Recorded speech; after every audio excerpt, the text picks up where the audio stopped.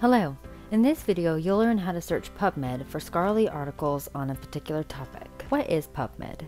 PubMed is a free resource supporting the search and retrieval of biomedical and life science literature with the aim at improving health both globally and personally. This database contains more than 32 million citations and abstracts of biomedical literature.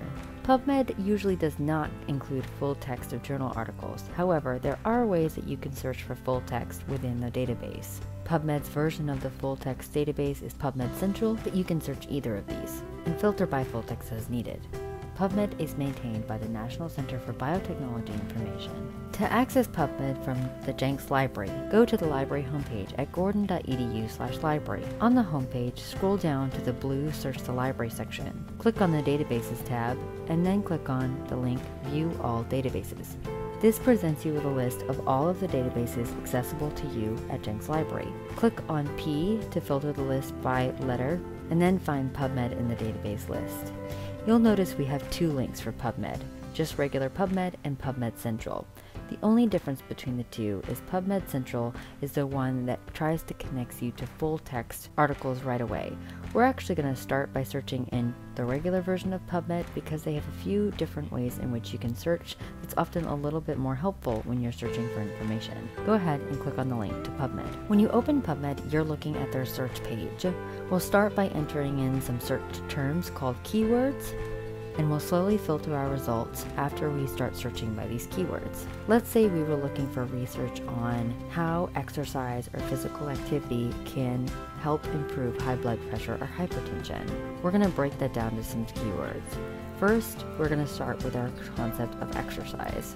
We then want to build in a synonym to our search, so we're going to use the OR search operator, which says give me this term exercise or another term physical activity. Now notice as well that I'm wrapping physical activity in quotes.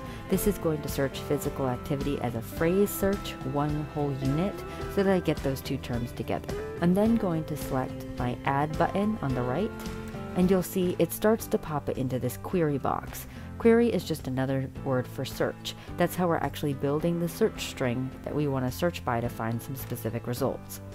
I'm then going to go back up to the enter a search term box and type in my next keywords. High blood pressure, and I'm doing the same thing again. I'm wrapping that term in quotes so that we're getting this as a phrase, or hypertension. Notice this time my add box is actually changed to the search operator and. This is actually telling me that I want to add into my query box this string of keywords, high blood pressure or hypertension, in an and search. And that's going to allow me to find articles that are discussing both the concept of exercise and the concept of high blood pressure. If we click on this little arrow next to the and box, we can see that there are other ways in which we could add this to our search. We could use the or Boolean search operator or the not search operator. Right now, I want articles that are about both of these concepts, so it makes sense to add them using the and search operator. Now we can see in my query box that we've started to construct a search string. We want to first search by either of my or terms and then connect them together so we get articles about both these concepts. I'm going to go ahead and click search. So right now we're looking at a pretty large set of results. We get over 27,000 results. Because remember, the purpose of PubMed is that it's a citation or an abstract database. It's searching across all kinds of literature regardless of whether we have full text access or not. So before we start looking at our results, we're going to apply some limiters. Your list of limiter options are located in the left column. One limiter that might be helpful to set is text availability. We're going to check off free full text and full text. So now we've dropped down to about a little over 9,000 results that we actually have immediate access to. If you scroll down, you can see there are further limiting options that might be helpful. Another one is article type.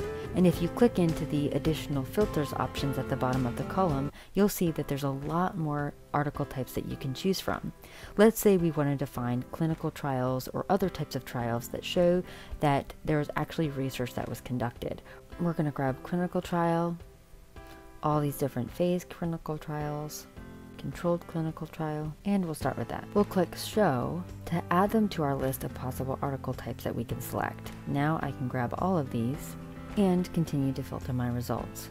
we've taken that list of 9,000 articles and dropped it down to about 1,000 articles. Additional filtering options that may be useful is publication date. Say you only wanted information that was in the last 5 years, you can filter that. Notice as well, when we start to filter by publication date, this date range at the top changes how it shows you which year range you selected. This date range is actually really neat. If we click on this little expand button, we can see where in the past history of this article, when was the first article published that was discussing these particular terms. So that's at this little range here. So we have back to 1970. And then we can also come over here and hover over each of the year slices and see which year actually produced the most literature on this particular topic. And we can see that in 2017 and 2015, 104 articles were published on this. So we were seeing a spike in those years on that interest. Let's go back and drag our little date range picker back to the last 5 years, and we'll collapse that date range. Okay, so we've got several filtering options now, and we've taken that initial list of 27,000 and reduced it down to 418. That's a pretty good number to begin with. So now what I'm doing is just scrolling through my results here, and I'm looking at the blue title links to see what jumps out at me.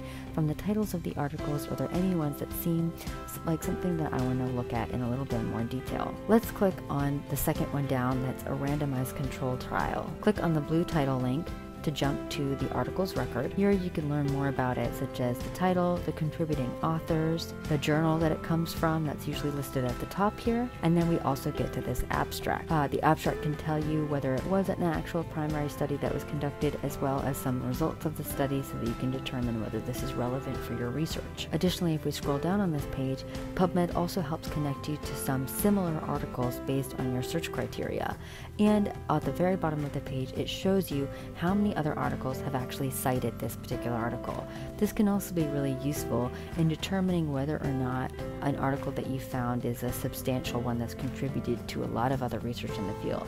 We can see this article has been cited by 5, and given that it was published in 2018, that's pretty good. To get connected to the full text of this article, use the links under the full text header on the right hand side. Either of these will work, but I actually see one that's listed to PubMed Central. Remember, that's PubMed's version of a full text database, so I'm going to go ahead and click on that one. This jumps me out to the article's landing page in PubMed Central, and I can click on download the article in whatever format I'd like under the formats header. I'm going to grab the PDF, and there it is. We could download it, save it, do whatever we'd like. Coming back to our search page here, you can save searches if you'd like, email them to yourself, or over here you can actually choose the way in which you are filtering the results. By default, it's always going to display the best match, but you could choose to sort by publication date, so it's going to show you the most recent articles first, and then down at the bottom here, if you wanted to reset any of these filters, say you looked for clinical trials and now you're ready to maybe look for review articles, you could click the reset button. It cleared everything that we've selected, so we're back to that 27,000 results. I'm going to put my full text limiters back, and this time I'm going to grab my article type filters for review and systemic review. So pretty easy to toggle back and forth between which article types you would like to look for. If you have any questions about how to search the PubMed database for full text articles on a particular topic, please ask Jenks.